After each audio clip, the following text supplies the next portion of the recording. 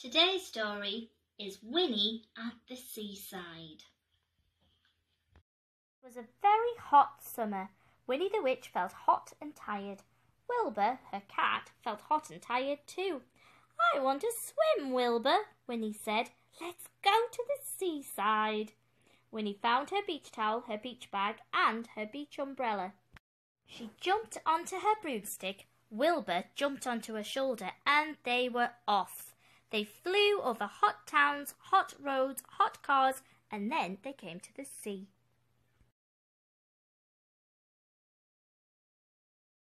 There were lots of people on the beach, but Winnie found a place for her towel. She put up her beach umbrella and got ready for her swim.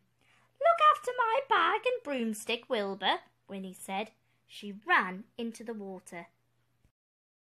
It was lovely in the sea. Winnie splashed through the water and skipped over little waves. She was having a lovely time. Wilbur sat and watched her. He couldn't swim. He didn't like water. He hated getting wet. Winnie dived into the water. It was such fun. But the water started to creep up the sand, up to Winnie's towel. Wilbur jumped onto Winnie's beach umbrella. "Meow!" he cried.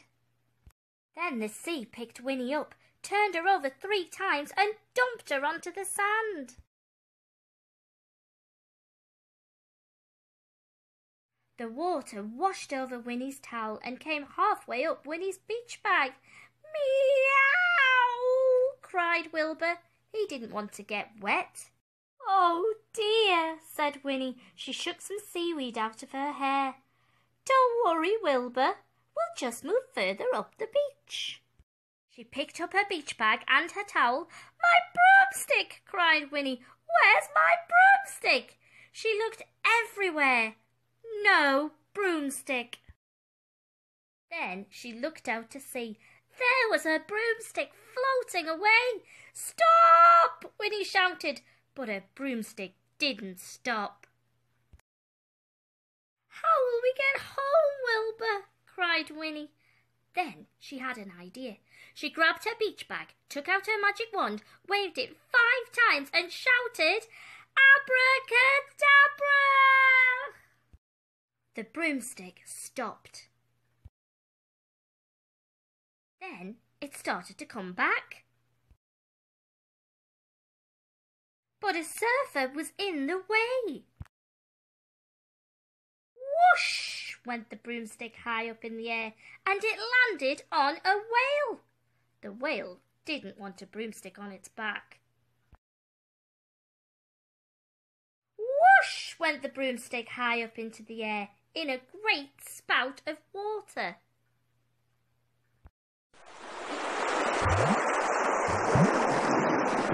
Splash! Winnie's broomstick had come back. Winnie was pleased. The other people on the beach were not pleased at all. They were very wet.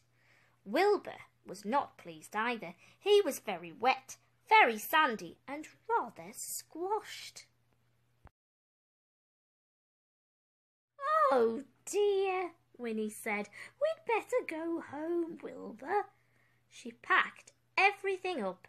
Then Winnie and Wilbur zoomed up into the sky. They were soon home again. It was still hot in Winnie's garden. Winnie still felt hot and tired. Then she had a wonderful idea. She took her magic wand out of her beach bag, shut her eyes, turned around 3 times and shouted, "Abracadabra!" There in her garden was a beautiful swimming pool. Winnie dived in. She swam up and down and then she floated on her back. "This is lovely, Wilbur," she said. "It's much nicer than the seaside." "Anything is nicer than the seaside," thought Wilbur.